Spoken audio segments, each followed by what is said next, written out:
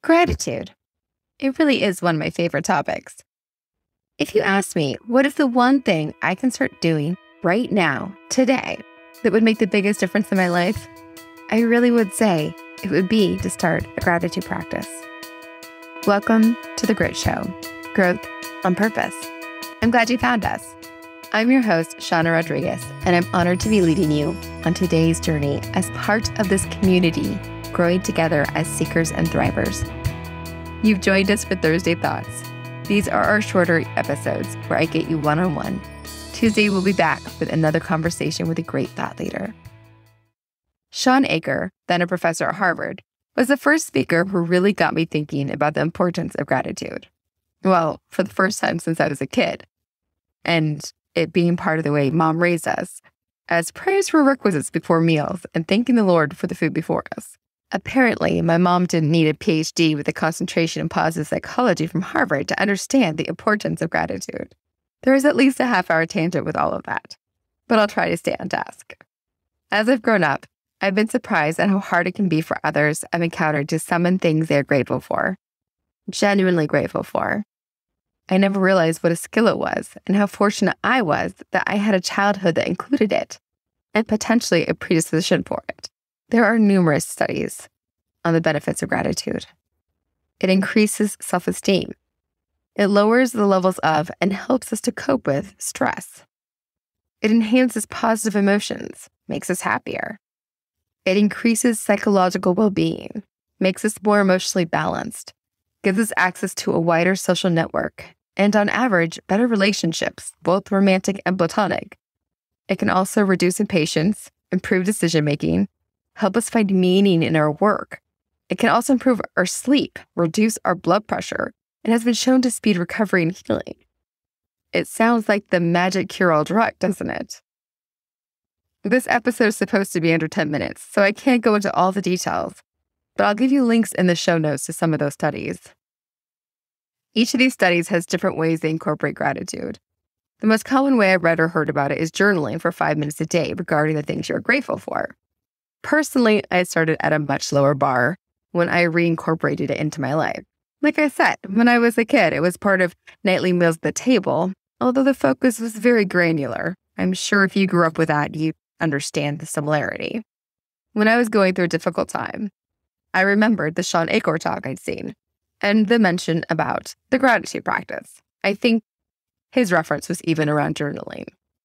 The strategy I employed was to have a friend that I texted 3 things I was grateful for every day. The friend also did the same to me. One of my other friends has a practice of sitting down with her kids at dinner and going around the table with everyone sharing something they're grateful for. It takes a little bit of skill to get good at coming up with things that you're grateful for. Sometimes when you start, it's as simple as, I got out of bed on time. I took a walk at lunch, and I remembered to drink my water today. Some days, those are the only things you can think of to be grateful for, even if you're well-practiced, because, there's rough days. But the more you do it, the more depth you get to it.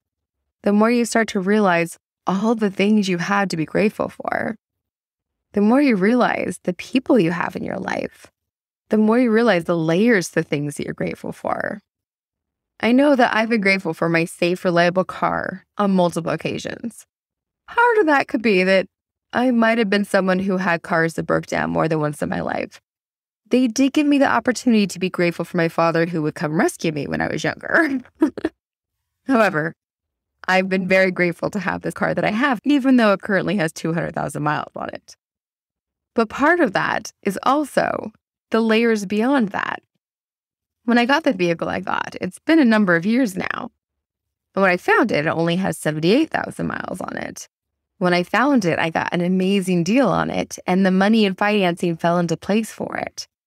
I knew what kind of car I wanted, an SUV that was a certain size, got decent mileage, had all these little bells and whistles, because I enjoy bells and whistles when I'm driving, things like rain-sensing windshield wipers, all those things. And I waited. I took the time to know exactly what I wanted, and I waited and found the right vehicle.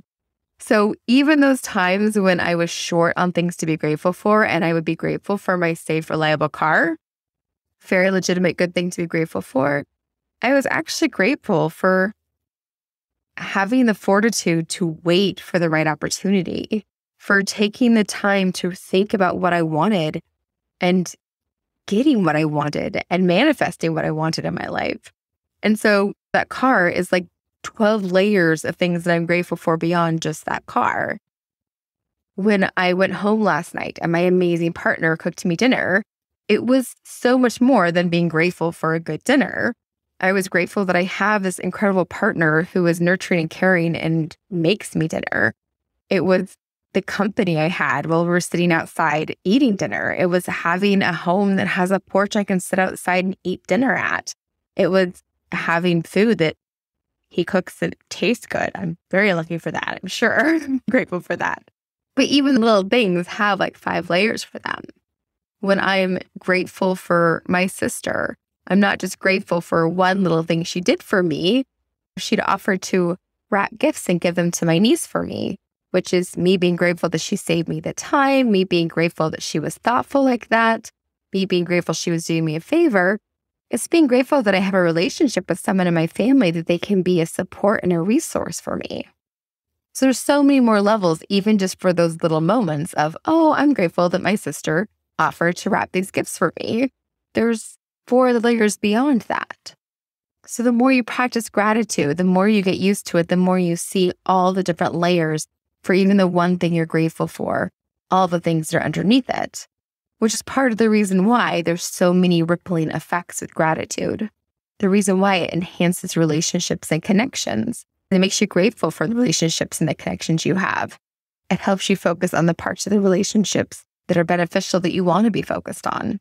For me, when I started this practice with my friend, if you heard my first episode of this podcast, you may have heard me reflecting that it actually helped me realize and surprise myself about the things that I was grateful for, that I thought I'd be grateful for getting the big projects done at work. But I was actually more grateful when I decided I'll finish it tomorrow and went home and had the evening that I wanted with people I cared about instead of working later and being exhausted, but getting the project done. I started to learn what I actually wanted, what I actually cared about, the things that I actually was more connected to. Because gratitude is a different emotion that I think a lot of people aren't as in touch with. Gratitude and appreciation is a unique emotion. It's different than kindness and niceness and what you're supposed to do or what you're expected to do. It's more raw and more real and more connected. So that is why gratitude practice, whatever shape and form it takes, whether it's as simple as tucking your kids in at night and talking to them about what they were grateful for in their day, and you talking about what you're grateful for in your day, or you having a walk with your partner in the evenings and talking about what you're grateful for, or texting your friend, or journaling yourself, or just making a note in your phone during your break at work. Whatever works best for you to integrate that practice of gratitude, that it can have so many impacts in so many directions because it does infiltrate so many parts of our lives. And it is such a beneficial emotion and such a beneficial lens, such a gift to truly see things that way, especially as we peel away all of the layers to realize why we're grateful for things and what really is important to us and what we do really want and what we do really value. So today, I just encourage you to start reflecting and thinking about that, about what you are grateful for and what a simple little way is that you can start integrating gratitude into your life in a way that you remember it's associated with something else. Maybe in the shower in the morning when you wash your hair every day or every 3 days. That's more like what I would be doing. But whenever you wash your hair, just think about the things you're grateful for and then start there. Wherever you can, however you can, just start integrating it and it starts to make a difference for you. I know it's definitely made a difference for me. When I start to feel overwhelmed and stressed out, that's the first thing I try to add back in again.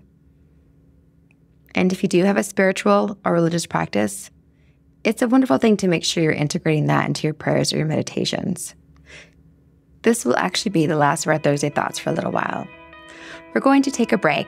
that I can focus on some of the other aspects of building the podcast and this community. Don't worry, our Tuesday episodes and interviews will continue to come out like clockwork. If it is something you missed, let me know. We can always integrate it back in again later.